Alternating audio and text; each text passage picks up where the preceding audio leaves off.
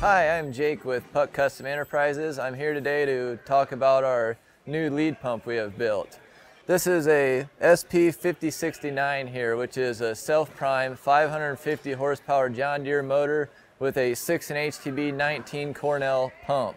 This chassis here is built in-house. We build these new chassis. There's a lot easier than with the car trailers. They're a single axle. As you can see on the sides here, we've got downriggers for leveling. We put our own four-wheeler ramp on the front of the trailers, and they're a bumper hitch. All right, here we are looking at the towers on our lead pumps. This is kind of the brain of our lead pumps. We also have them on our boats. It's got everything on it. It starts with the MobileStar box, which is what runs the motors, which runs the gates, which runs everything.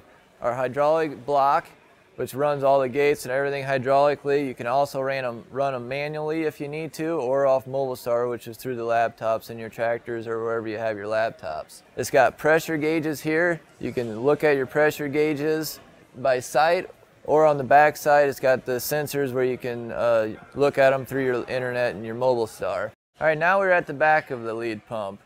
First off, we have our suction hose. PC makes their own vacuum systems for these Cornell pumps to prime them. We use a 10-inch suction hose on the back of this pump. As you can see, we built our own booms as well, because these hoses are pretty hard to handle by yourself. So it's an electric winch. It's actually used with a remote control in your hand. You can actually put these in the pits or lagoons by yourself if you need to. And so you can see if you're using this for a lagoon, we have our extension pipes that you can clip onto the end. It's all Bauer connections. Just clip on and add as you need for how big your lagoons are.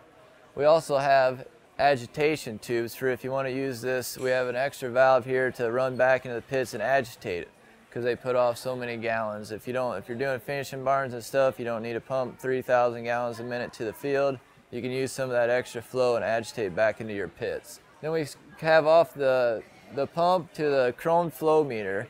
We always put a flow meter on the lead pumps and in the tractors, so you always know what's going on, which is also run through MobileStar. So if you have MobileStar in your tractors, the flow meter on your lead pump will read in your MobileStar monitor, so you'll be able to tell what your flow is at site and in the field, so you can always monitor whether or not you have a problem.